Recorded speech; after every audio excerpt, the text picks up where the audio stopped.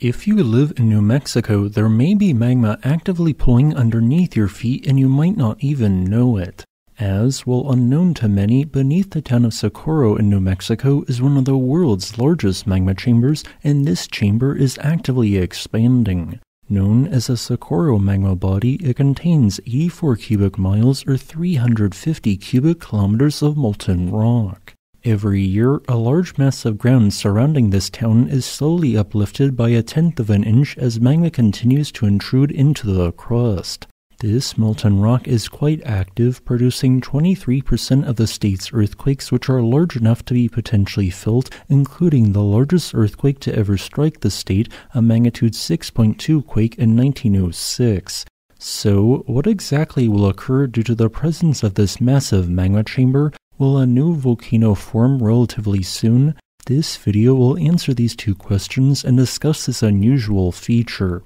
If you live in the towns of Socorro, Santa Acacia, La Jolla, or anywhere in the region I have shaded in yellow, there is indeed a massive body of magma deep underneath your feet. However, I would not be too concerned about it for the time being, as the Socorro Magma Body is quite deep in the crust, being located at 12 miles or 19 kilometers depth, far too deep to create the potential for any imminent volcanic eruptions.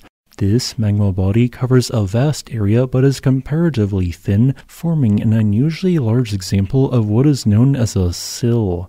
While spread out over an area of 1,300 square miles or 3,367 square kilometers, which, by the way, is larger than the state of Rhode Island, the magma body only averages 104 meters or 341.2 feet thick. Although the true age of this structure is unknown, it appears to have formed in two phases. This vast body of magma is consistently replenished, as if it was not, it would have then solidified within a period of 800 years. Evidence suggests that the magma body first began growing approximately 122,000 years ago. Then, beginning 60,000 years ago, the modern uplift and increased rate of magma influx began, increasing the flow of molten rock to modern levels.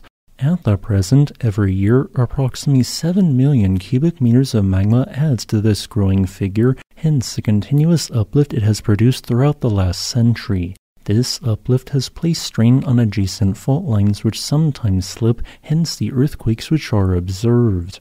The reason why this magma chamber formed relates to a failed rift zone which originated 36 million years ago.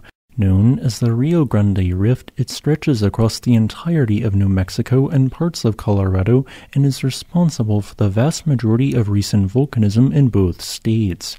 This rift is still slowly spreading apart at a rate of 1.5 millimeters or 0.06 inches a year, resulting in the formation of valleys and a thin crust that largely follows the course of the Rio Grande River. This rift has created weak zones in the crust, allowing for magma to easily intrude into it, forming features like the Valles caldera and the Socorro Magma Body. Due to the sheer amount of magma present in this system, you might think that it is simply the beginnings of another supervolcano, much like the Valles caldera. However, this is not the case. The vast amount of at-depth material currently does not have the correct composition to support a highly explosive eruption, let alone a supervolcanic eruption. It is inferred to be a giant sill of basaltic or gabbro composition magma with a composition relatively similar to products erupted at Kilauea in Hawaii. With this being said, it is almost a certainty that the Socorro Magma Body will eventually be the site of a new volcano.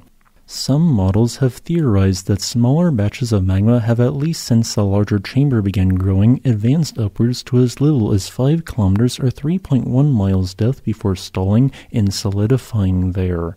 However, the exact time constraints on when these shallower dikes formed, if they do exist, is unclear.